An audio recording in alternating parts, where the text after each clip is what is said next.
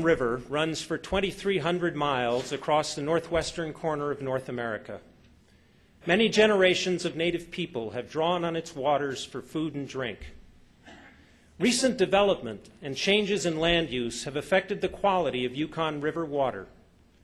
In 1997, concerned by growing health problems, inadequate environmental quality monitoring, and the loss of a way of life, chiefs and elders from the peoples who live along the river joined together in an effort to, quote, once again drink clean water directly from the Yukon River, as our ancestors did for thousands of years before us.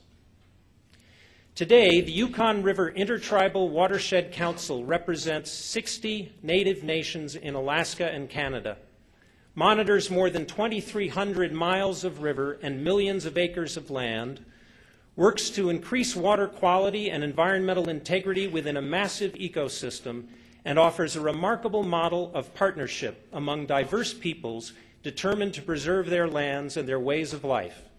It offers a superb example of what Native peoples, armed with a vision and the practical capacity to work together, can accomplish not only for themselves, but for us all.